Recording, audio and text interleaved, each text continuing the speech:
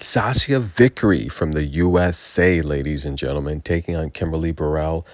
And this is a very important month, October, guys. In case you're not aware, the cutoff point for the Australian Open, that's right, the first Grand Slam of next year.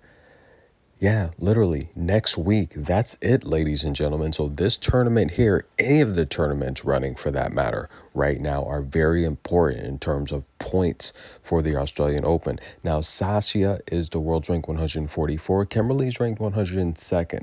So a win here for Kimberly would pretty much solidify her a spot at the Australian Open next year. Now, Sachia, 144. If she can go deep in this tournament, yeah, that's right, she'll be in the Australian Open. She won't have to qualify. Now, she dropped the first set 6-4.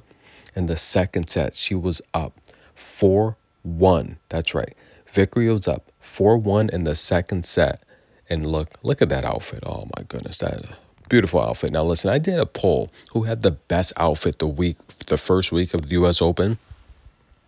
Was it Vickery, Venus Williams, Coco, Laura Sigmund, that's right, the drama, Caroline Wozniacki, okay?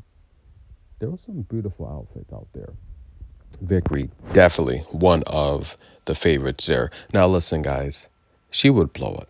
The second set, what happened? I don't know. For most of the first set, she was winning 70% of her first serves, but Kimberly Birrell turned up the heat. Despite Kimberly Birrell serving horribly in the second set, she comes back and pulls out the upset. That's right. Now, this was a pick'em, but in the second set, when you're down 4-1, double breaks, you're supposed to lose that set. Kimberly didn't serve well. She only won 45% of her first serves in the second set, 58% of her second serves, but this is how she got it done, ladies and gentlemen.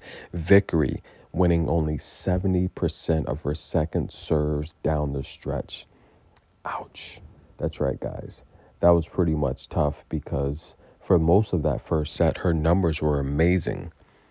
And Kimberly Birrell gets the victory, guys. She is headed through to the round of 16. Sachia slammed the racket. You can't blame her. Tough loss. Tennis in a minute. We'll be back.